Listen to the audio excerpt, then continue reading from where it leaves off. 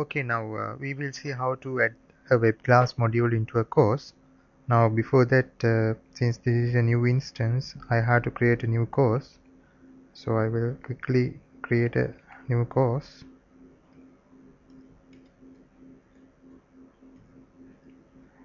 And I will go with the default settings for most of the items.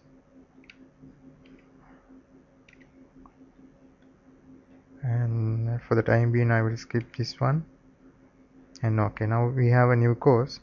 First we have to turn editing on, and in the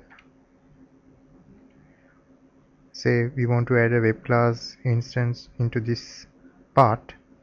So in the add an activity list, you can see web class here, so I will click that, and this is the page for configuring web class instance.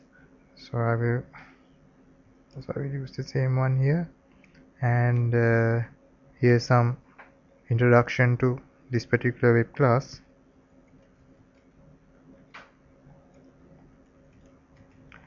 And so here the most important one is enable slides, and I will say yes, and you can see now this box has been enabled. So I have to choose or upload a file.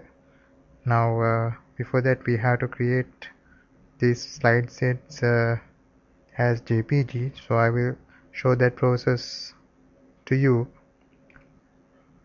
So I will open Microsoft PowerPoint and use this one. So okay, now this is a normal presentation, PowerPoint presentation. So what I have to do is I have to save this as JPGs. So I will go into the file menu, save as. Here you have to select JPGs, and I will click save. So it will ask you to save only the current slide or the every slide, and I will select every slide, and the slides have been saved. So now we'll open up. Okay, now this is the slides I have saved earlier. So what I have to do is I have to create a zip file out of these files. So I will select all and right click, send to a compressed file. So this is the file I have to upload into Moodle. So I will click. I have copied it to the desktop for temporary. Here I will select that file. Okay, now I will upload that compressed file. Just this one. Upload it. And I will select choose here. So that's it. Then I will save changes. Oh, in fact, I have missed something. I have to configure the Red5 streaming server also. Here, select enable video yes, and as you can see in this example, this is my Red5 server. So in this case, our Red5 server is Ashan internal. Okay, now I will save changes. So now this is the created web class instance.